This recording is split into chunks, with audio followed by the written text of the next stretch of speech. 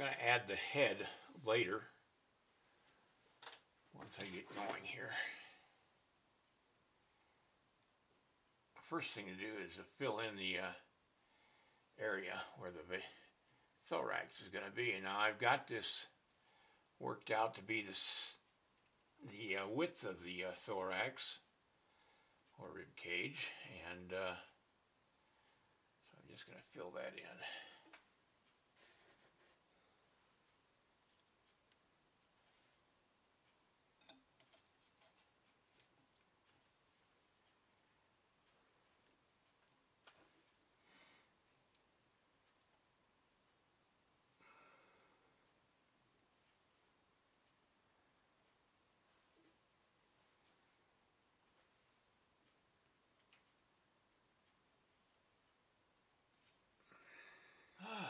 All right, I've got my mannequin maquette, whatever you want to call it, set up here to guide me as far as proportions and, you know, the structure of the muscles and the bone structure and all that stuff. I've got another one here. Replace this one. You can buy these online.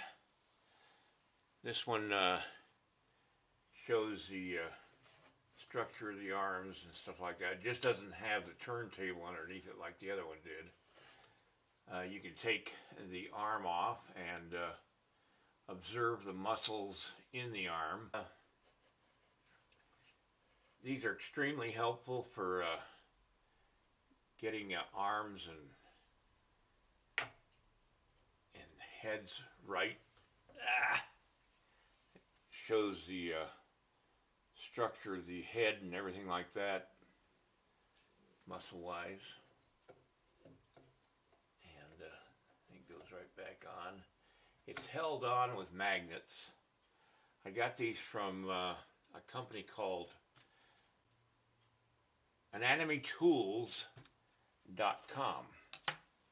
All right, let's get busy adding clay.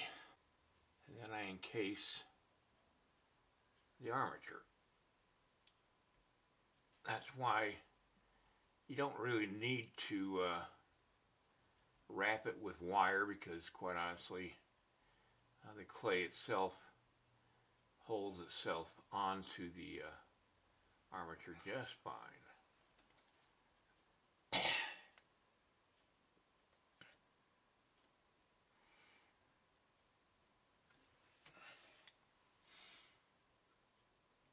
I'm making the hips only because I need that bone structure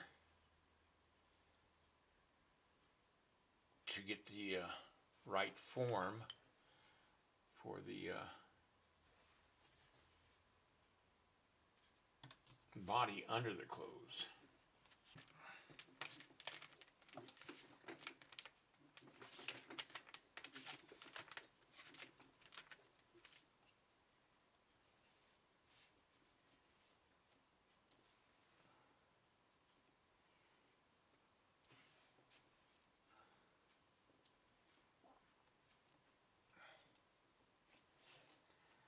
I'm just blocking in the hips. I mean, not the hips. Just blocking in the muscles of the upper leg.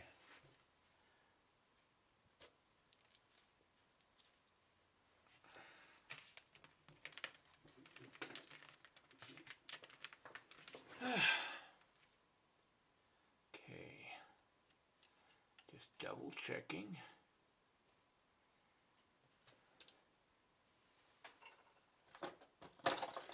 That knee is a little long, so I need to redo it.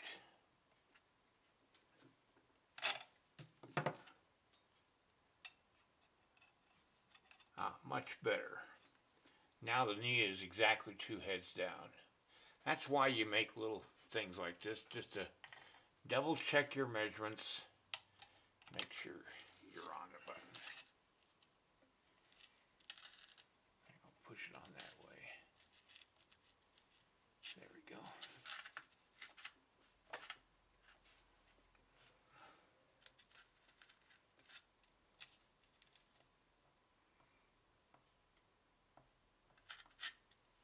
The bottom of the chin is 1/2 head up from where the line of the shoulders are, which is right there, which would put the head, bottom of the head right there.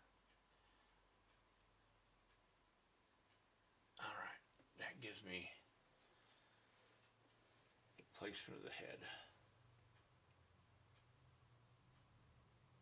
Now see now the head looks proportional to the body. The chin is perfectly aligned with the chest, and this is all good.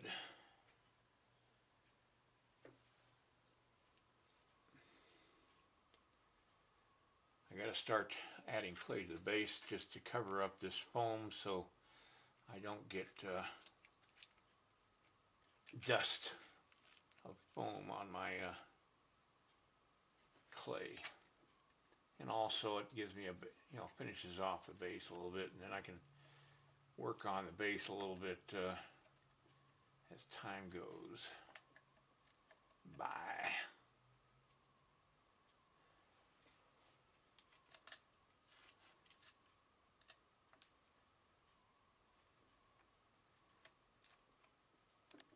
Now I've got the base pretty much sketched in. It's not finalized. It's just, the clay's just been put on it. And I've got the figure pretty well positioned the way I want it. She's going to be carrying a backpack, so she might be leaning just a little more forward to balance the weight of the backpack.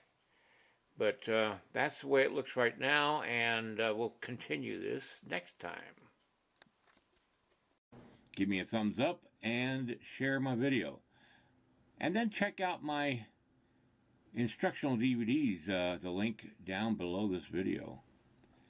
All right, see you next time.